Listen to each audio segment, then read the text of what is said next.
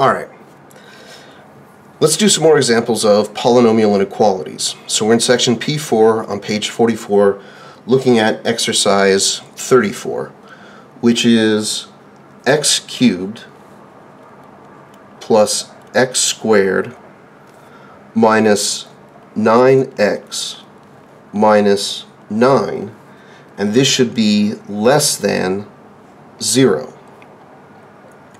So the way we start these off is by finding out, well, first we get everything on one side, which is already done. But then we're going to find out where the polynomial, this thing on the left, is equal to 0. And that's called, I'm labeling that step, going from an inequality to an equality. Inequality to equality. So the less than just changes to an equal to.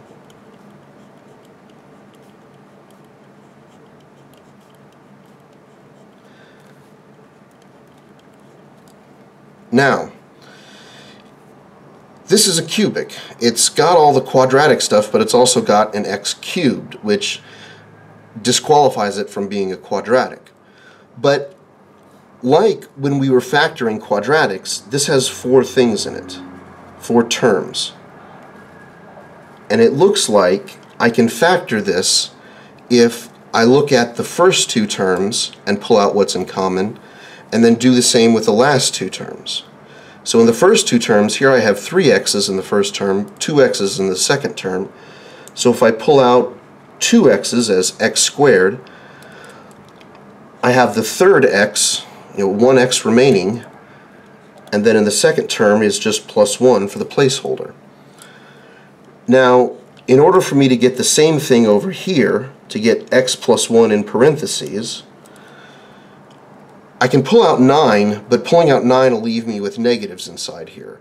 So let's try pulling out minus 9. And let's see if we get the same thing. Minus 9 times x is minus x. Minus 9 times 1 is minus 9. So that's perfect. Now we can finish the factoring by grouping because we have x plus 1 being in common with both terms. And pulling out x plus 1, in the first term I'm left with x squared. Oops, in the second term I'm left with minus, not plus, 9. Now, I've got this fairly well factored. You could factor this further if you wanted to, because it's a difference of squares, but I'm going to assume you don't know how to factor that. In which case, it's okay here to say, well, I've got a product of 2 things being 0, so either the first thing, x plus 1 is 0, or the second thing, x squared minus 9 is 0. So over here, for x plus 1 equals 0, subtracting 1 from both sides gets us x equals minus 1. In the second equation, we can add 9 to both sides. And this is kind of a special quadratic because it has x squared and just numbers. There's no x's, on their own.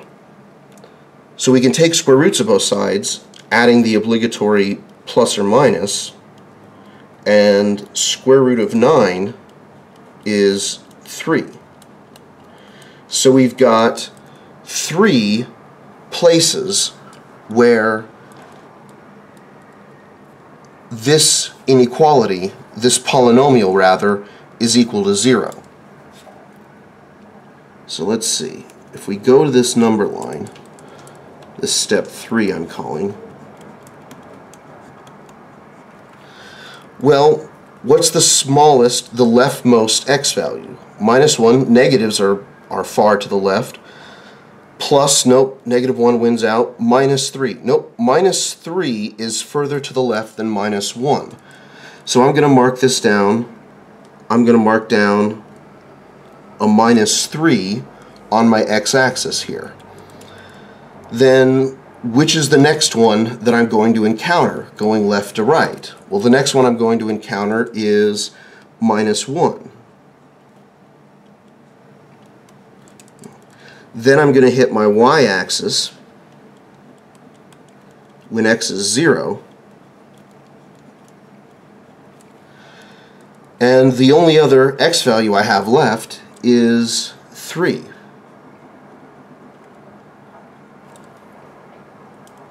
So what these do is these divide up the x-axis. They divide up the graph. And we know that the graph is going to cross at 3, minus 3, minus 1, and 3. But what we don't know is whether this graph, this polynomial, on the far left, is it above or below? In between these two, above or below? In between minus 1 and 3, is it above or below? And to the right of 3, is it above or below? So we pick out test points. I need an x value to the left of minus 3. So something like, say, minus 4. Pick something close, so you're dealing with small x values.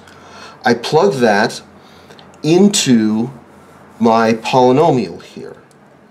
And I try to find out, is this going to be positive or negative?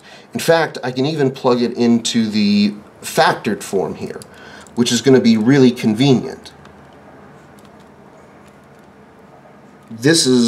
Doing it this way, I find this to be the easiest way to evaluate. So then minus 4 squared minus 9. So minus 4 plus 1 is minus 3 times minus 4 squared. Minus 4 times minus 4 is 16. So this is minus 3 times 7. And then that's a minus 21. So to the left of minus 3, I got a negative y value. So a negative y value is below the x-axis. Now I need to focus on between minus 3 and minus 1. Let's try something like minus 2. Didn't give myself enough room here, so minus 2. Again, I'm going to plug it into the factored form, but really you could plug it in at any stage. You could plug it into this polynomial, ignoring the less than 0. You could plug it into the factored form, ignoring the equals 0. Doesn't matter. Whichever form you plug it into, all we're trying to find out is whether or not this polynomial is positive or negative, above or below the x-axis at these particular x values. So minus 2 plus 1 is a minus 1. Minus 2 squared is minus 2 times minus 2, or minus 4. So then we have minus 1 times minus 5, which is a plus 5. So with plus 5, so at this x value, we get a positive y value. Positive y values are above the x-axis. So I'm going to write pluses for positive and put them above the x-axis because positive y values are above. Now I need to try something between minus 1 and 3. Something like, say, x equals 0. And again, I can pick any x value between minus 1 and 3. I could have picked 2. I could have picked 1.999999, whatever. It doesn't matter. Any x value between here. You're free to choose. So pick something that's going to be easy for you. So we have 0 plus 1, again sticking it into the factored form here, 0 squared minus 9. 0 plus 1 is 1. 0 squared is just 0. So 0 minus 9 is minus 9. And we multiply that with 1, which does nothing. So we end up with x equals 0, giving us a negative y value. So I'm going to write down negatives, and negative y values are below the x-axis. So I'm putting these negatives underneath the line.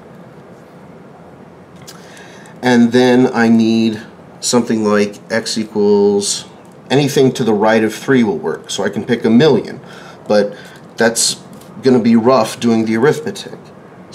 But if I pick something like 4, that still satisfies the condition. 4 is to the right of 3, and it's going to be a little bit easier to evaluate.